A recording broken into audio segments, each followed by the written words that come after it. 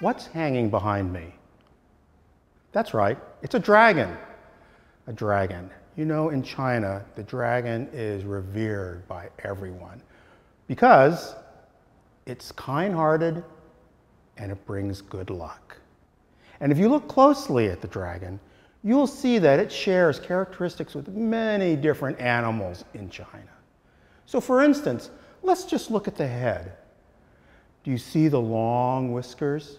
What animals have long whiskers? And then it has a mane. What animals have manes?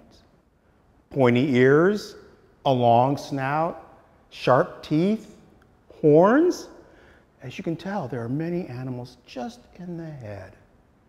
Now, the other thing about the dragon is that he is one of the animals on the Chinese calendar.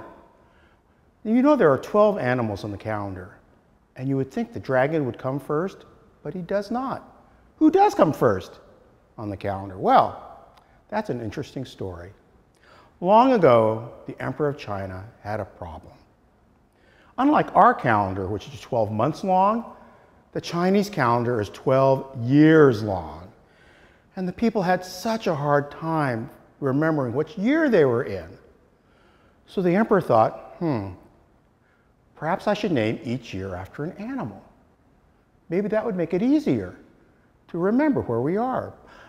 But we have so many animals in China. Which animals should I choose, and what order should they be in? The solution?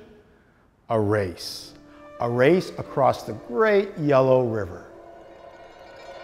So on the day of the race, the emperor and his throne were carried down to the riverbank. And across the river, he could see all these animals crowded around getting ready for the race. He could see, oh yes, a horse and an ox, and oh yes, even the dragon is here. But had the emperor been on the other side of the river, he would have seen a lot of smaller animals.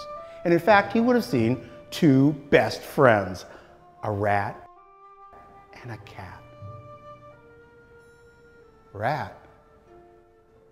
I'm a little worried. How are we going to compete against all these animals? They're so much bigger than we are. Rat said, yeah, but you know what? The rat is known for being clever and shrewd. I've got an idea. Cat, when the race starts, just do as I do. Do as you, what do you mean, do as you do? There's no time to explain. Look, it's going to start any second. Just do as I do. And at that moment, the emperor raised his fan, indicating that the race was going to start. And in a second, he dropped the fan. The race has begun. All the animals start running towards the river. As they go past them, the ox lumbers past. And the rat says, okay, follow me. And the rat nimbly jumps onto the ox's back just as the ox enters the river. And following that, the cat goes on. And the ox is so focused on his swimming that he doesn't realize he has two hitchhikers on his back. Well, what do you know? That the ox is starting to pull away from all the other animals. He's getting farther and farther into the lead. And there on his back, the rat and the cat are smiling to themselves, looking back and seeing all the animals far behind them. As the ox gets halfway across the river, the rat starts thinking, okay, when the ox hits the other side of the river, I'm going to jump off, run to the emperor's throne, and I'll be declared number one. But then he looks at his best friend, and he thinks, oh, actually, Cat can run a lot faster than I. He'll probably beat me, and he'll be number one. Well, oh, that's okay. He's my best friend. That's all right. But this was my idea. I thought of this. He wouldn't even be here if it weren't for me. So back and forth in the rat's mind, he's trying to decide what to do. And finally, he did decide. Cat, look down there. And he points down the river. Look, look, look. And the cat starts to look and look and look. I don't see anything. What are you, look down the river. And he leans and looks and leans and looks. I still don't see anything. And the rat says, here it is. And he pushes his best friend into the river, and the river carries him downstream. Well, it's not long before the ox reaches the other side. The rat jumps off the ox, runs to the emperor's throne, and the emperor proclaims him number 1, followed by the ox, which is number 2. Following them is the tiger, who actually grew up in the jungle and swam rivers every day. Then a rabbit hops on, as dry as can be. The emperor asks, how did you do this? The rabbit says, oh, when the race started, I just hopped from rock to rock to rock across the river. At that moment, from out of the sky lands the dragon. Dragon, it's good to see you. But I'm a little surprised. You are the biggest animal in China, and you can fly.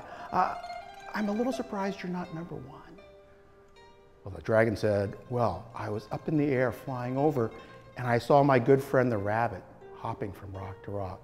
And I just wanted to make sure he would be safe, so I held back till I made sure he came. At that moment, a horse and a snake arrived, and the snake was wrapped around the horse's foreleg. Just as the horse approaches the emperor's throne, the snake sticks out his head and becomes number 6, and the horse is 7. At that moment, thump, a raft arrives, and off the raft come 3 friends, a ram, a monkey, and a rooster.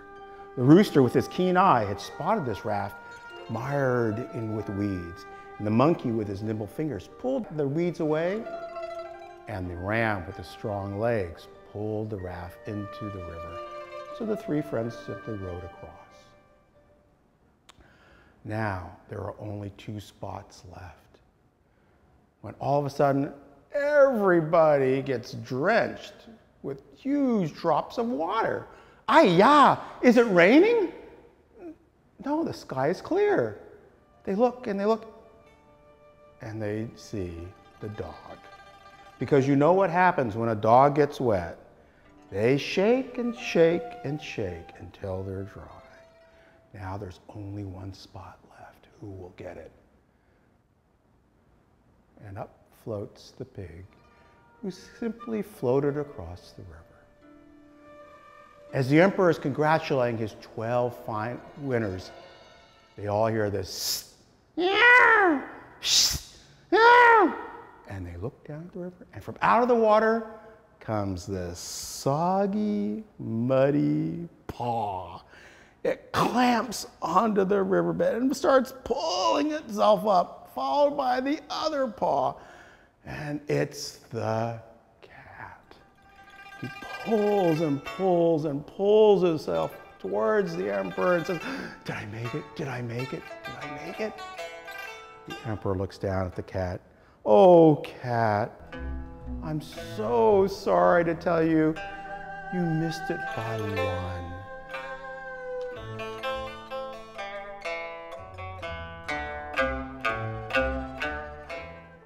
But cat, don't feel bad, because your best friend, the rat, came in first.